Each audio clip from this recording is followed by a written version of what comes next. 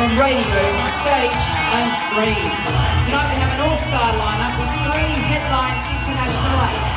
Please give it up for your first act. You've seen him on Spits and Specs, the Comedy Channel. He's toured all over the country and the world. Please welcome the very funny Tommy Dean!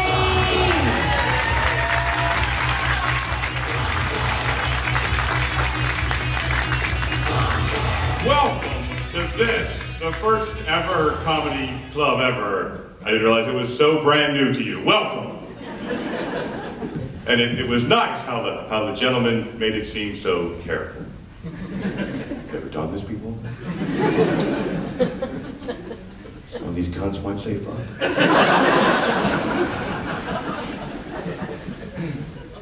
It's not our problem. I love the drinks. So this is nice. This is very nice. Wow. Wow. Sometimes you read your sheet of where you're going to be of an evening and you think, I don't have any idea where that is. And here it is. And here you are. And you knew where it was. You live here. Wow. What do you do? Can I just ask, just quietly, Warragal? What do you do? You come to the comedy club? But that's obviously brand new. Up until just now, you had to come up with something else to do. I don't mean just for fun. I mean, like, what do you do when you come to Warragal? Why are you here? Are you here because you grow oranges? Are you an orange growing place? Dairy.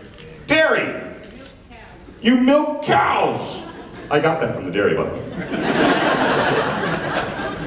I would have guessed that. One followed. And then after you milk the cows, do you make things with the milk? Not personally. Lactose intolerant. That would be the irony of living in a place like this. That's why I had to move to Australia, because I'm a pacifist, but I grew up in America. So I had to leave. It was very difficult. Oh, well, it's nice. So you grow cows, you milk them, occasionally you butcher them. Excellent meat from Warragal? Yep. Okay. Is it just because it's just so what you do you don't want to talk about it? Or has something happened in the fields recently? I would hate to think something terrible has happened. We just couldn't get any rennet and the cheese just isn't curdling. Some sort of giant horror.